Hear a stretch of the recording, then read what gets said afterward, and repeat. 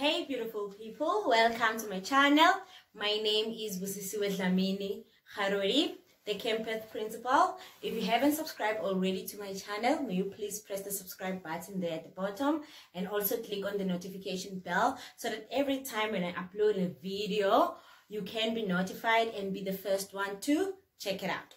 So today, what we are going to do, we are going to talk about the samples that are received in a chemical pathology lab. So the first type of sample that we receive, which is the most highly received sample, it is the blood sample. And with this blood sample, we can either use it as whole blood or as plasma or serum.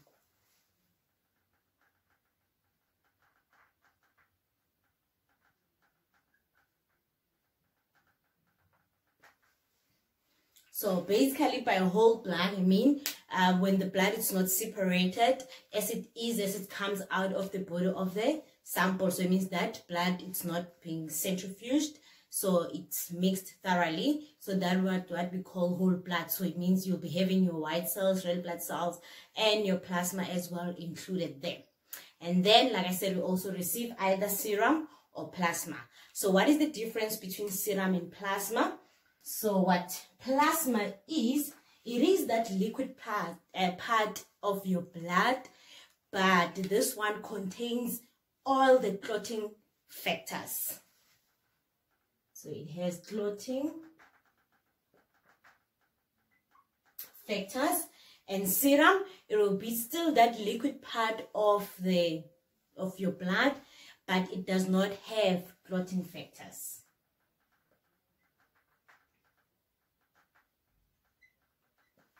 So if we were to draw a tube that contains the blood sample,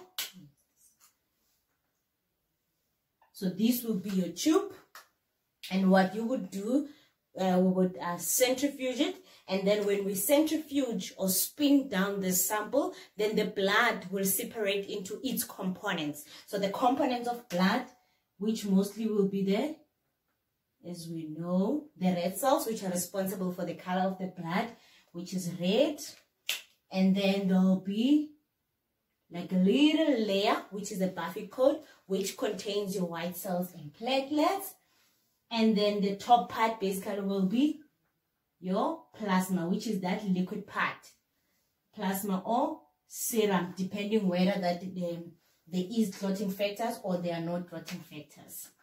So I'll use RBC for red blood cells. And then here on the buffy coat, you will have your white blood cells and your platelets. So what happens for us now, because now we see that this is how a blood tube would be after it's been separated, then how do we get this plasma and how do we get serum? So what we do usually, we collect blood in evacuator tubes. So depending on what is in that evacuator tube. So the most sample that we get, which is serum. So when do we get serum? So we get serum if we have let the blood to clot. So that is why we say serum will not have any clotting factors, because those clotting factors will be used up during that clot formation that will be formed in a tube. And then when you spin it down, then that liquid part, we will call it serum because it has no clotting factors because they are used up. And then how do we get plasma? So with plasma, we get it from the blood that is collected in a tube that contains an anticoagulant. So it means that blood does not clot. So that's why in plasma, you will still get all the clotting factors because clotting was prevented by that anticoagulant that is inside the tube. So those are the difference. With serum, the blood has to clot first. And then when you spin down, you got that liquid part will be serum because all the clotting factors are used up during the clotting process. And with plasma, the blood does not clot because in the tube there is an anticoagulant that will prevent the clotting process to take place, which will result in plasma. So basically, that's what is the difference between plasma and serum.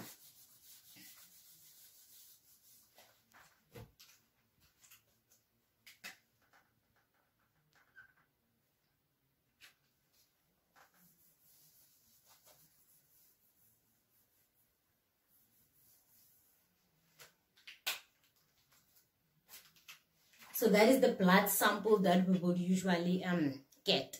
So now, what are those evacuator tubes that we would usually use? So I will talk about them as they follow each other in the order of draw, because the order of draw as well is very important.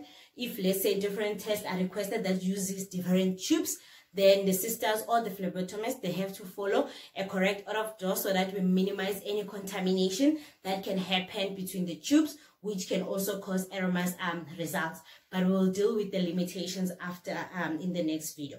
So this is how the tubes they look like. So these two, so this one is a plain tube. So by plain, it means it's plain. There's nothing in it. There's no anticoagulant. There's nothing. So if your blood is collected in this tube, which is a plain tube, it means now your blood will clot because there's nothing. Like automatically when blood is outside the body, it clots. That's how it's natural. It's like that. So automatically, so your blood will clot. And then after spinning down a sample that will be in this tube, you will get serum. And then this red one, and it's also a plain tube, but this one, it contains a clot activator on the inside. I'm not sure if you'll be able to see it in the video. You will see there's those dots there on the inside. So basically that's your clot activator. So this clot activator, I think what its responsibility will be to make sure that when you collect your blood in here, it will clot quicker than the blood that is collected in a plain tube. But still, from these two, you will get a serum. So your blood will clot. And then there's also an SST, serum separator tube. So SST stands for serum separator tube. So this is the mostly used one. So in the serum separator tube, what is in here, there is silica particles. So the silica particles as well, they also activate clotting. And again, in the SST, there is also a gel. So what's nice about this SST is that as soon as you spin down the sample, the cells will be separated from the plasma. So there won't be any effect on your results due to cellular exchange. So that's why most of the time in a chemical pathology lab, you will see these tubes. So these tubes are used mostly, or the sample from the SST tubes are the ones that are used mostly in the chemical pathology lab. So when we talk about the order of draw, so it means now the phlebotomist will start with the plain tube, or if they're using the red tube, which will the one that has a clot activator, and then they can collect the SST. So in these three, if you can remember, there is serum, and then the next one to follow, it will be a heparin tube. So this heparin tube, from it we get plasma, because heparin is an anticoagulant. So what heparin does, it accelerates the action of antithrombin 3, which will neutralize thrombin, thus prevent a fibrin clot from forming. So at the end, you're not going to have a clot.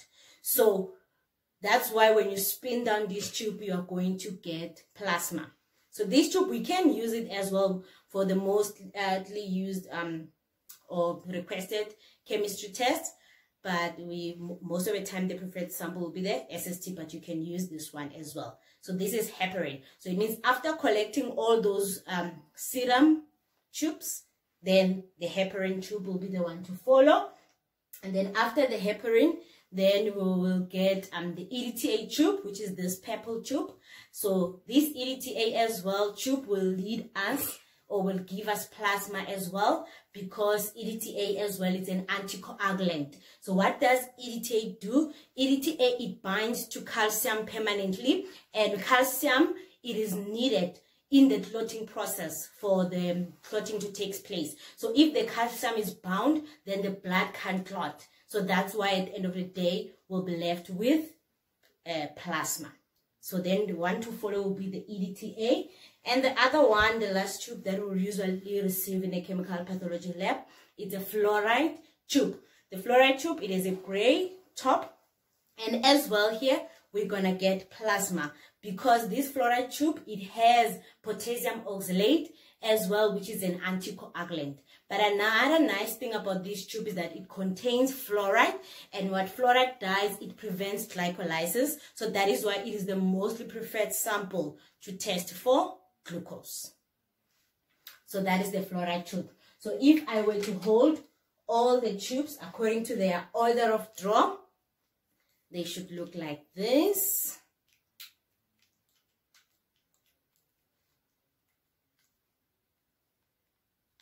So basically, this is how they are supposed to follow each other from the plain tube up until the fluoride tube, so that we prevent contamination as much as possible. So this is very important. You will see in the next video when we do the limitation, how the results of a patient can be affected, and how incorrect results can be given to the doctor and the patient may be treated incorrectly, which might lead to death sometimes. So it's very important to follow the correct order of draw when the samples are collected.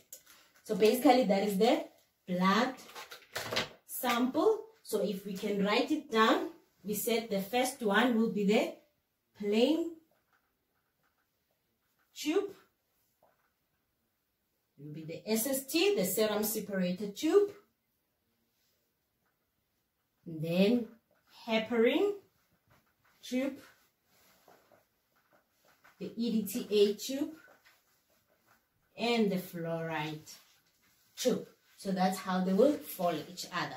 So like we said, these ones, they bring serum because the clotting factors are being used up during the clotting process. And then these ones, they will give us plasma. So how are these samples processed for us before we can be able to analyze them? So what happens is that as soon as the sister or the phlebotomist has drawn the sample or blood from the patient, so what happens is that with the serum tube or the SST or the plain tube, we have to make sure that we let it sit for about plus minus 30 minutes so that the blood can clot completely. So if the blood can clot completely, it will give us a better result.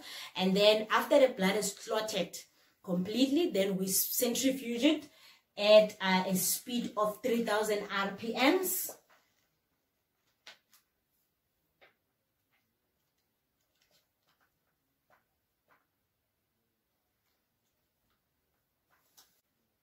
It's urine.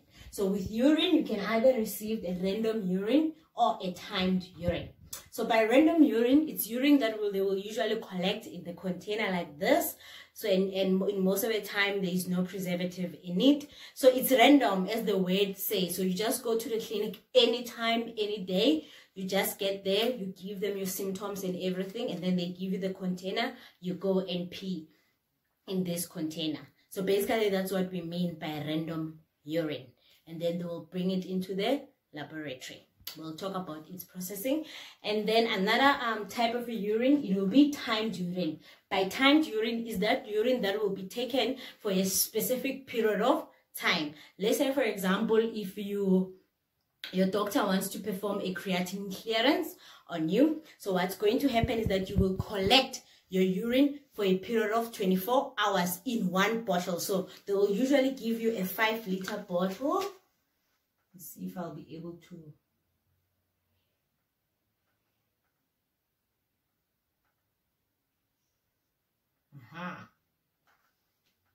So they will give you a 5-liter bottle that more or less looks like that, and then you will pee in this bottle for 24 hours. And then after the 24 hours, then that's when you will bring it back into the laboratory, and then they will take it from there into processing it. So those are the two different urines. So with the urine that is a random, that will be collected in this, it has to reach as well the lab as soon as possible, and then it must be transported in a cooler or colder environment, so that we can prevent glycolysis and the bacteria into growing in it, so that it can reach the lab as soon as possible. And then when it gets to the lab, because it's in this container, what we would do, we would usually aliquot the urine that we get into this tube, into this container, into tubes, because the instruments or the analyzers, in the analyzers we can only fit in the tubes. So what is that process of aliquoting?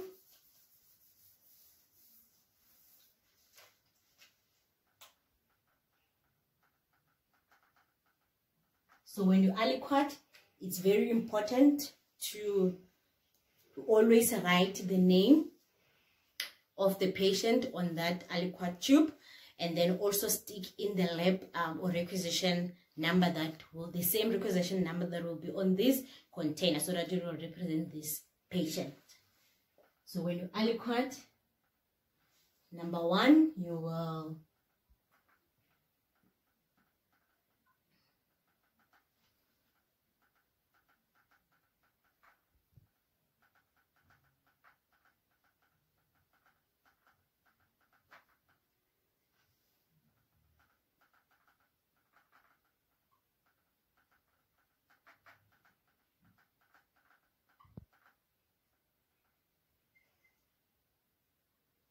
so you'll be having a tube like that.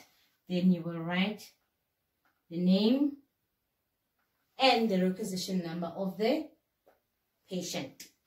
So the same thing that is written here, it must be the same that will be written on your aliquot tube. So that we will call an aliquot tube or a secondary tube. And then after doing that, then you will use a pasture pipette.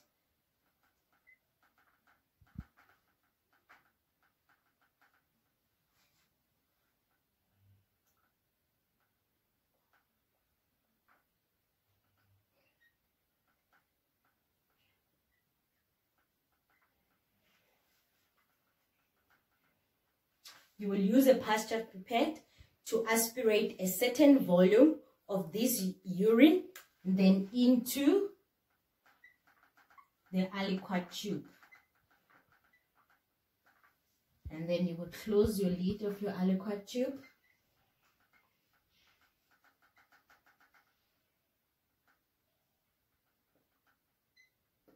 And then depending on, usually, actually it does not depend on the test, all urine samples that has received in a chemical pathology laboratory, what you will do now, you will centrifuge it for 15 minutes at 3000 RPMs.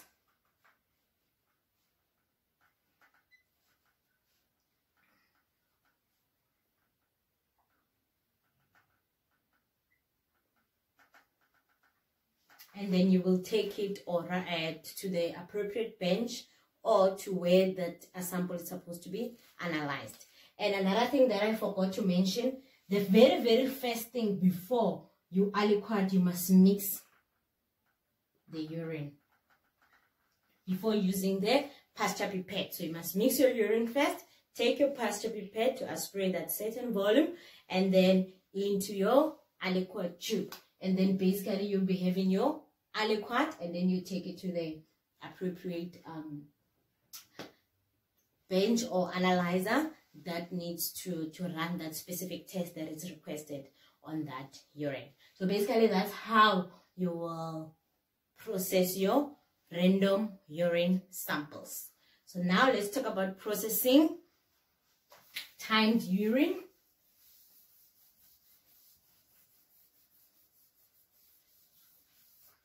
Okay, before processing timed urine, there is something that is important. Certain tests for timed urine, because you take them for a long period of time, they require a preservative, so that the reason why we have that preservative is to make sure that whatever analyte that we are going to analyze is preserved. So whatever result that we will be getting from the analyzer will be a representation of what is happening in the patient's body. So that's why we need that preservative. So the test that we will usually request on a 24-hour urine is the creatinine clearance. I will say is the CC. So the creatinine clearance, usually there is no preservative. So you don't need any preservative for your creatinine clearance. So you just get your bottle, then you just pee in it. Then if you started today at 10, the next day at 10, you will end. and then you take your bottle to the depot so that the sample can be sent to the lab to be analyzed. That's creatinine clearance. And then we have the CMP, calcium, magnesium, and phosphate. So if the CMP or the calcium, magnesium, phosphate test has been requested on a 24-hour urine, so what you do, you need to have a preservative, which is HCl, which is the hydrochloric acid. So what happens here is that when you are going to that depot, after your doctor has written a request form for you that you need to perform a 24-hour CMP test on you, what they will do, the sisters, they will give you a bottle. In that bottle, that 5-liter bottle, they will put in 20 ml of hydrochloric acid.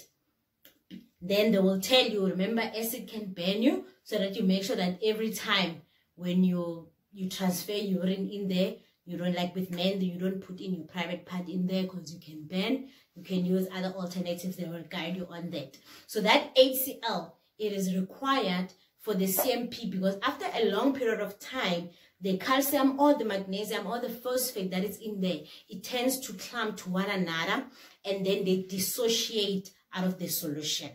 And then if there is not that HCl in that bottle, by the time after that 24 hours, we are going to test for that calcium or for that magnesium or for that phosphate in that urine, we won't find anything. So we're just going to find a false low result, and that low result won't represent what is in your body. So that is why it's very important for this HCl to be put into that 24-hour bottle at the beginning of the collection, not at the end of the collection, because when you put it at the end of the collection, already the damage has been done. For that period of 24 hours, the clumps, the CMP has already dissociated out of the solution. So that is why sometimes you'll find that in the laboratory, they reject these samples. They'll say, this sample did not contain any preservative. And the reason for that, you don't want to send out false low results to a patient, because now you're going to mislead the doctor. There's no point. So that's why the sample will be rejected, and then a recollection will have to take place.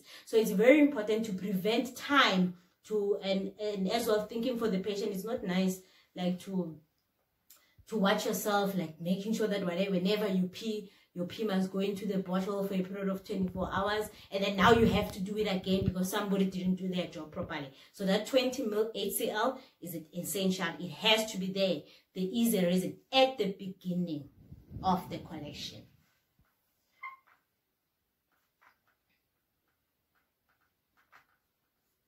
And usually the other test that they will request as well that requires a preservative for a timed urine, it will be urate, or you can call it uric acid. So for uric acid, you need sodium hydroxide as a preservative at the beginning. For the same reason, if you can think about, if you know what kidney stones are, you will see that CMP and urate, they are the culprits in most of the time of forming kidney stones. It's because they have the ability of coming together to form a crystal. So that's why now we want to prevent that from forming in urine, because if it does, then you're going to get a false low result, which then the doctor might think maybe something is not wrong with the patient, or try to start thinking of other things unnecessarily. So it's important to make sure that these preservatives are there. And then as well, so once we have received this sample, because we'll receive them in a 5-liter, so how we will process them, it will be the same way. We will make an aliquot into these containers, and as well into an aliquot tube, because still we need to put it in an analyzer, and an analyzer can only take a size of a tube. So we'll also aliquot it. So the aliquoting steps will be the same for a random urine and a timed urine. But what is important with these two, by the time the sample gets to the lab, before aliquoting, what we do, we measure the pH. Because if HCl is an acid, and then if that urine that you got for CMP had acid in it, this preservative, then you know the pH has to be between 0 and 3, depending on what you're using. Others say 1 to 3 or 0 to 3 if there's anything like that. But it has to be less than 3. Then you know that there was an acid in it. And then with sodium hydroxide is a base. So obviously then your pH is going to be high above 7. Then you will know that sodium hydroxide was present there. But some laboratories, they don't put this sodium hydroxide because they've made a study with urate. They did see that whatever, even though you do get a false low, but it has no clinical significance. But for exam purposes, make sure that you will put a preservative that is sodium hydroxide in it. So we will measure pH, and then after measuring pH, then you will start your aliquoting processes by naming, writing the name on the tube, mixing, and then aspirate a certain volume into the container, the new aliquot tube, and then you will, after that, you close your centrifuge, you take it to the appropriate either bench or department, depending on how your lab is set up, for it to be able to perform that test. So, but then we do get random urine for CMP as well, for calcium magnesium phosphate. If you remember, I did tell you that usually they don't put in any preservative in here because it's just a random urine. So in that case, then if it's random, we can acidify because it didn't have that much time for it to form those strong molecular bonds together. So as soon as we acidify, we are able to break the bonds, unlike with a 24-hour urine. So how will you acidify?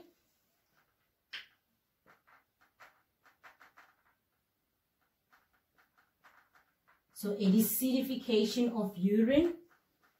So what you will do, you will have to collect the whole. So if already somebody had made an aliquot from this, then it means you have to collect that aliquot. So you must collect the whole urine.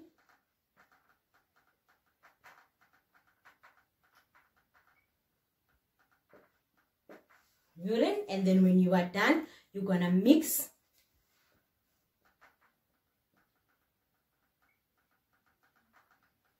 Measure the pH of the urine to check if it's not acidic, and then most of the time, usually with the random urine, you'll find it will have a normal pH of urine. And then after getting that it's a normal pH, then it means you need to acidify. So how will you acidify? You're going to add a drop of HCl, then you're going to mix. You mix it, and then after mixing it, you're going to measure the pH.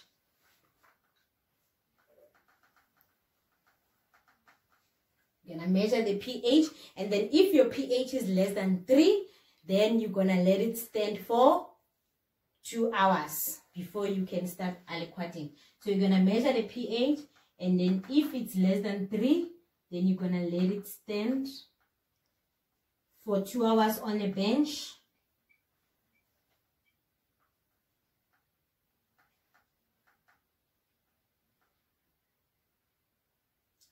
Before aliquoting. But if after you have measured the pH, then your pH is greater than 3, then it means you're gonna go back to step number 4. So it means you will keep on adding a drop of HCl up until you get the desired pH.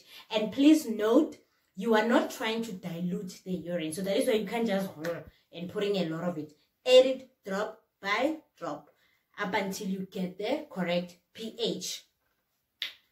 By in not diluting the urine, put in mind that you're not diluting the urine. So basically, this is how you will acidify your urine, your random urine that it is requested for CMP, which a 24-hour urine you cannot acidify. If upon receipt of that urine in the lab and the pH is greater than 3, then definitely you're just going to reject the sample, and a recollection has to be a sample has to be recollected.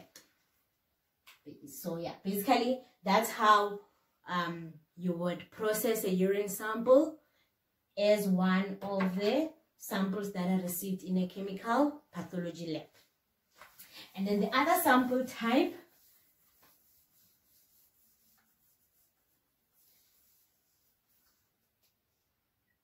that is received in a chemical pathology lab, it will be your stools. So we also receive stools, even though we don't receive them that much, but that's what we also receive. We can do it like usually they will request more osmolality, sodium and potassium. So with the stool as well, usually we will receive it in a urine container. They'll put it in here, and then what we will do, we will aliquot it. So it means we will get a tube the same way with the urine. We will get a tube, write the patient details on the tube and place a sticker of the lab number, and then we will take some stool from this container into the tube, close the tube, and then we will centrifuge it at 3000 RPMs for 20 minutes. So for the stools, we do it for 20 minutes, unlike the blood in the urine for 15 minutes. So we'll do it for 20 minutes, and then usually there will be that liquid, bloody, liquidish water on top, and then that's what we will usually test. So that's how, but we don't get it much. And then another sample type that we'll get, it is the body fluids,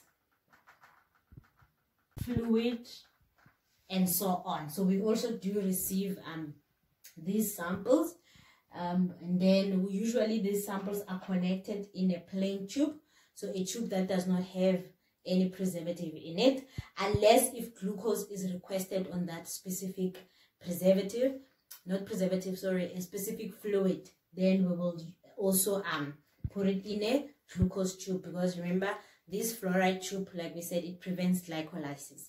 So usually for fluids, these are the two tubes that we'll do. Mostly it's the plain one, unless the analysis of glucose is also requested, then we will use this fluoride tube. And then when we receive these tubes, we centrifuge them as well at 3000 RPMs for 15 minutes before testing them, and then we just use the supernatant to measure that analyte that a doctor has requested. And then so basically that's it with fluids. And fluids are very important. Actually, all the sample types are very important, but these ones are very, very, very, very, very important, because their collection, it's not really like an easy thing or a walk in a park. So as soon as we have these tubes, we have to make sure that we take care of it from the collection up until the collection, transportation, and up until the analysis. We have to make sure that we take care of them, so that we don't lose any bit of it. Sometimes we might find it that they send a little bit of it, because it's a bit difficult to request, or it's an invasive procedure to collect these tubes, for the doctors to collect these tubes. So they are very important, the sample types. So basically those are the samples that will usually be received in a chemical pathology lab. And I guess you did enjoy this video, and you've learned so much, or as much as possible. Thank you very much for watching up until this far.